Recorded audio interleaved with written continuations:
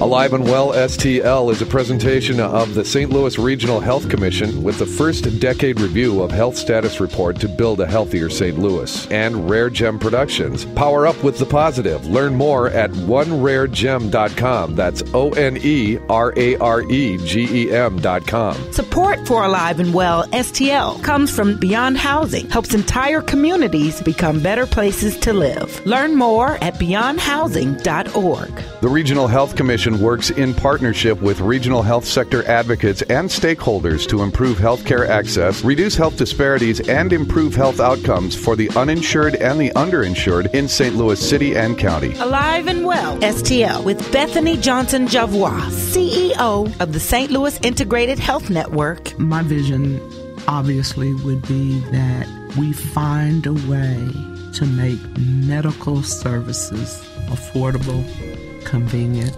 and encourage or empower people to take charge of their lives as it relates to their health. We have the internet. We have resources that were not available to us just 10 years ago. If they're going to text and they're going to be on Facebook and they're going to be on this and they're going to get on the health, okay? Get on the health site. We'll be right back. RareGem Productions, proudly presenting, promoting, and producing positive programs. Hi, this is Jade Harrell. You remember what it was like to dream? Yeah, what really compelled your heart? Imagine if you knew early on that it was possible for you to live your dream. Kwame Foundation presents the Live Your Dream Concert. Introducing performances by Brianna Elise and Trio. Thursday, March 20th from 6:30 to 9:30 p.m. at the lovely Sheldon Concert Hall, 3648 Washington Boulevard. Sponsored by Worldwide Technologies, the St. Louis American, and Renaissance Financial. I am excited to host and be a part of this very special event. Get your tickets at eventbrite.com. RareGem Productions proudly presenting the positive. What does it mean to you to be alive and well in STL? I guess to me it means to be in a state of health where I can enjoy everything that St. Louis has to offer, which basically means taking care of myself. And I think for the listeners, the question is, what do I need to do to take care of myself in general, but more specifically related to our conversation, what do I need to take care of my heart so that I can be active, so that I can basically do what I want to do and live a long, healthy life in St. Louis? Outstanding. Alive and Well, STL. Good morning, St. Louis. Thank you for joining us today. I'm Bethany Johnson-Javois, CEO of the St. Louis Integrated Health Network and host of Alive and Well STL, sponsored by the St. Louis Regional Health Commission. Today in the studio, I'm excited to be speaking with Dr. Angela Brown, Hypertension Specialist at Washington University, and Brenda Mahr, Executive Director of Employment Connections. Thank you both for joining me. There's a recent report released by the St. Louis Regional Health Commission that is a 10-year look back at the changes in our community's health. And one of the topics is focused on heart disease and heart conditions, which is what we'll be focusing on this morning. Thank you so much for having me. And I'm really happy to be here to talk about some of the things that affect people, particularly in my family. We often talk about how we look alike, or that child looks just like his daddy. And we forget that the genetics are more than just looks. They're also behavioral and they're also medical. And some of the things that have impacted our life in a very profound way is the genetic medical conditions that have plagued my son's family on his father's side. Can you give us an example of what that looked like in your family? Yeah. My son's father passed from a sudden heart attack at 43 years old. He was sitting on the couch watching TV. His second son, this past October, passed at 43 years old. He was sitting on the couch watching TV. The day before, he had cut his grandmother's grass. The day of his death, he was a contractor, and he had worked that day with no seemingly problems. Did not show any symptoms of being overly tired or stressed, nor did his father. So there's something going on in this family that's impacting the men. My son, this was his half-brother, my son is 34 years old. So the impact for me as a mother is 9 more years from now, God willing that I'm still here, I'm going to have the worst year in my life. I just know that as hard as I try, I'm going to be worried about that. So what do? I start talking to people, and so often people don't talk about health issues like they should, just in general. And had a lunch with a young lady who told me, oh, that runs in our family, sudden death syndrome, with no apparent signs. And my mother found this really great doctor and has been tested for Brugada syndrome. And, of course, I looked it up. What it means is you die suddenly from cardiac arrest with no apparently previous signs or symptoms. So I go to my son, 34-year-old male, African-American, and say, hey, I have this great doctor. I'm not going to blah-blah-body-dotty-dotty. All the excuses that men give for not going to take care of their health or to even check it out. Even when they're knowledgeable, there is an educated man, he has 3 children, he has all the reason in the world. And if you have time for everything else, why would you not take the time? He doesn't have the time. I get an annual physical, but you need to see a cardiologist. Your physician is not going to figure this out necessarily. That's what the research tells me. So there's a test you can take. Of course, I bring up his brother and his father, and I don't live the same kind of lifestyle they lived. Any excuse? So what it looks like for me is, danger around the corner, and I'm going to continue to harass him until he goes and sees this doctor or some other doctor that can provide me and him with answers that we need. Okay, so the Regional Health Commission's 10-year look back shows that between 2000 and 2010, mortality rates for heart disease fell 29% in the region, which is an incredible statistic. Dr. Brown, what changes in healthcare and lifestyle do you think may have contributed to that 29% drop in the region? So I think there are a lot of things that may have contributed, and, I don't know all of the specifics, but I think in that 10-year period, we probably saw a significant increase in raising awareness in the community, trying to make sure that patients knew things like their numbers, being aware of high blood pressure. And if you have high blood pressure, what numbers do you need to know about? I think there was more education around cholesterol awareness. Definitely an increase in awareness around obesity. In the mid-2000s, there was a big report that America was becoming more and more obese and that was the new epidemic. And with the increase in obesity, we definitely saw increases in hypertension and diabetes, increases in cholesterol, and all of those things are risk factors for heart disease. So I think as the awareness level started to rise, people actually started to pay a little bit more attention to those things. Likewise, I think you had programs within the city. I remember the city of St. Louis had a big program called Healthy Heart, where they were actually going out into the community. They had identified some of the high-risk zip codes, particularly in the city, that they were targeting to make sure that people were aware of those heart disease risk factors and trying to provide them with resources to help them address it. More awareness about healthy eating and going to Soulard to get more fresh fruits and vegetables, trying to take advantage of neighborhoods when it came to exercise. You don't have to have a gym membership. You can use your own neighborhood and walk and do those kinds of things. So I think there was a concerted effort to bring awareness, and then within the city, different groups really try to get that word out, to get people more engaged in thinking about their own health and being aware.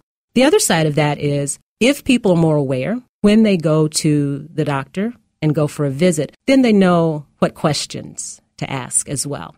Another thing that occurred, I think, along those lines in particular, is that there was a greater awareness among physicians about the health disparities that occurred. Because you mentioned that the report showed a 29% decrease in the St. Louis area. But when you still look at the numbers, African Americans still have higher rates of heart disease, higher rates of death, higher rates of stroke, higher rates of complications related to diabetes. So if you're going to a physician, no matter who that physician is, whether it's a private physician in a clinic or whatever, that person needs to be aware of the risk factors that may be more important or more relevant to you simply because of your African American ethnicity. Are there some simple steps that you find being a physician that people can do and it makes a great amount of difference in their life? Two of the most important things, one is relatively easy and the other is a little more challenging. But from the standpoint of hypertension, really watching sodium intake, watching the amount of salt in the diet. And a lot of people say, oh, I can't give up salt. I have to have salt in my food. But what I tell them is that if they can actually cut back on that salt for 21 days, that's really about all it takes for your taste buds to adjust. After that time, if you eat a salty meal, you almost can't stand it because your taste buds have adjusted.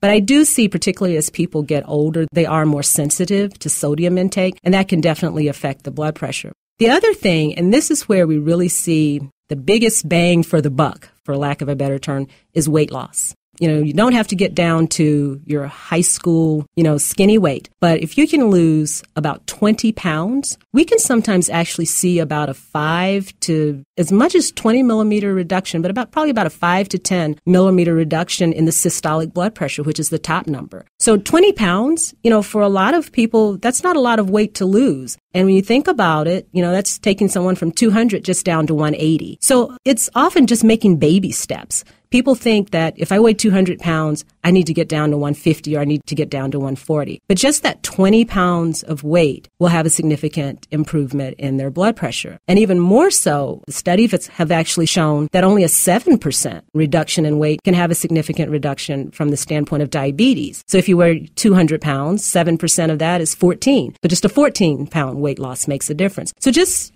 knowing where you are, picking a goal, even a small goal or a short-term goal, and really working towards that. But I think really trying to watch the diet, the sodium intake, and working on the weight loss are two of the most important things. And I guess actually a third thing, and probably the easiest thing of all, is to start exercising. And as I mentioned earlier, you don't have to have a gym membership because a lot of the patients that I see, a lot of patients, can't afford a gym membership. But if you can just start walking is key. Now, the kicker to that is you actually have to walk at a pace where you actually feel like you're walking and you're getting some benefit. So I have patients come in and they tell me, oh, I walk all the time. And they take advantage of Forest Park and they walk. And sometimes I see them and they're just kind of loafing along and they're talking a leisurely walk. Exactly. They're out for a leisurely walk. Well, it's great to go for that leisurely walk, but you need to walk at a pace that at the end of it, you actually feel like you've gotten your heart rate up. And what I tell people is that everyone has a cell phone. You need to walk at a pace where you cannot walk and talk on your cell phone at the same time. If you can walk and talk on your cell phone or walk and talk with the person that you're walking with, you're not walking fast enough. And for somebody who really hasn't exercised in a while, that's really not going to be that fast. But that amount of exercise, just getting started with that, really can have a positive benefit for their overall heart health. So I think the more people are getting engaged, the more we talk about this, the more we talk to our friends, we tell our family members to know their numbers. Let's exercise. Let's walk. Let's start eating healthier. Then I think we'll definitely continue to see those numbers go down. As a community, as a whole, we all need to be more engaged in making sure that our communities are safe. Because I talk about walking, but one thing people say is, well, I can't really walk in my neighborhood because it's not safe or, because of crime or because of dogs that are in a neighborhood. And that's something we can all, use as an actionable item to, talk to our older people and, whoever we need to talk to in the city to make sure that we do have safe neighborhoods, safe places to walk, safe, community centers. So just really trying to become a healthier community, designated areas that people know I can go here at certain amount of time at a certain time period. And this is a place where I can take advantage of that. The other thing that's actionable is trying to advocate for more options for healthy eating. Because unfortunately, we have a lot of neighborhoods that I think the term is food deserts, where there aren't readily available fresh fruits and vegetables for people to take advantage of.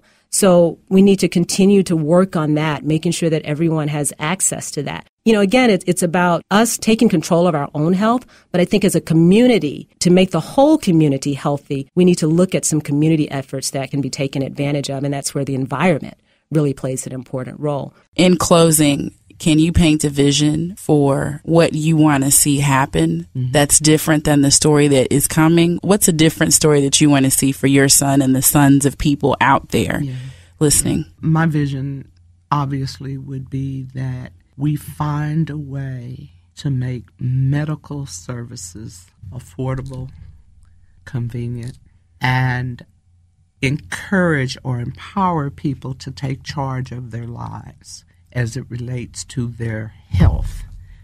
We have the internet. We have resources that were not available to us just 10 years ago that people can use. If they're going to text and they're going to be on Facebook and they're going to be on this and they're going to get on the health, okay? Get on the health sites. Ask the question. My daughter-in-law asked me the other day, she said, I've been getting a headache. It starts here and da-da-da. I went into Google, and I didn't ask for anything specific. I said pain on right side of neck, and all kinds of information things popped up. My vision is that people use the resources that are available to them, and we're getting more and more of them. And if you don't have a computer, there is no excuse. Go to the library. Free. So my vision is people are taking charge of their lives. Okay. Well, Brenda, thank you for the continued work for decades that you've done in our community. You love the unlovable and you make hope possible for us. So we really appreciate you as a person and you and your contribution here. And thank you for listening, listeners. See you again next week. Alive and Well STL. Thank you for joining us today. For resources available, go to aliveandwellstl.com. If you have more questions about the program, need help, or want to connect, please call the message box at 314-333-8369. The Regional Health Commission with Chief Executive Officer Robert Friend Jr. committed to providing a detailed review of change over the past decade in 14 leading health indicators for the city and county of St. Louis. The first decade review of health status report, an update to building a healthier St. Louis. Discover the narrative, the data, and celebrate the progress already made to improve healthcare access and reduce health disparities in our region. Learn more at stlrhc.org. Alive and Well STL is another positive production of RareGem Productions. Thanks for listening.